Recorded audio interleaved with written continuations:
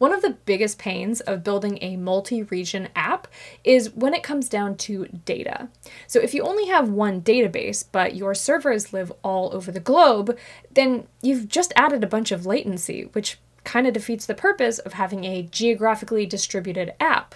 In this video, I'm going to show you how you might deploy a standard CRUD application with a globally distributed Postgres cluster using one simple fly feature.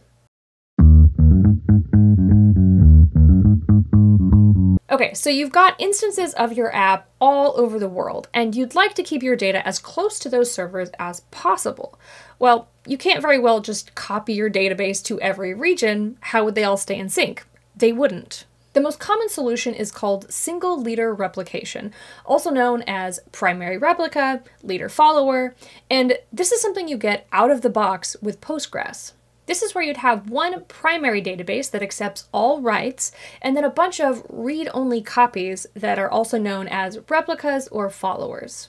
Any changes to the primary are then copied over to those replicas. It's a practice that provides high availability, so if your leader fails, you can just swap it out with a follower. You don't have to deal with conflicting writes because you're always writing to the same place, and it improves performance on reads when you have all these replicas with which to share the load.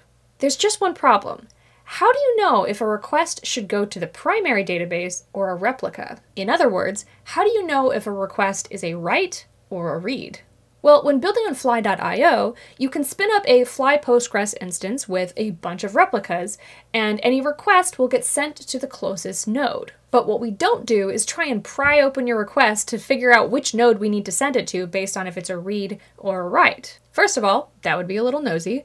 Secondly, how would we even know? I mean, sure, wouldn't it be nice if we could just say, oh, route all of the GET requests to your replicas and route any POST requests to your primary? But that pattern is just convention and not to be trusted. So short of putting something between your application and your database, it's kind of unclear how you'd get the request to the appropriate node. The solution is almost laughably simple. In fact, when I first read about it, I was like, wait, is that allowed? So you start by having your application assume that all nodes can accept both reads and writes. But Annie, that's not even possible. I only have one primary. Correct. The thing is, most of the time, the request will be just fine, because apps tend to read more than they write.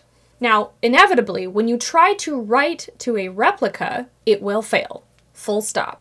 Okay, so then just send it to the region where your primary lives. This is all possible on fly.io because of Fly Replay. Fly Replay is a header that allows you to replay requests to another Fly application, a given region, or even a specific machine. This neat little feature is not just useful for globally distributed databases, but has actually a lot of applications. And if you'd like to learn more, I've got a link down below. If you're looking to scale your Postgres out instead of up, there's a good chance it's because you're looking to scale geographically. And this is what Fly does best. It's kind of our whole deal. Our infrastructure makes it easy to serve apps, including data stores, all over the globe. And this technique of using our proxy to redirect writes is very in line with what we do best.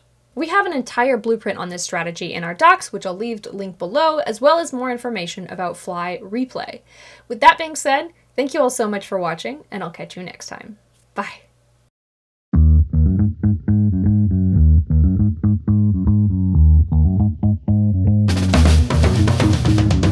We have a whole blueprint. Blueprint? We have a whole blueprint. What is that, Annie? We have a I can't stop laughing now. Business face, okay. Shit. Shit.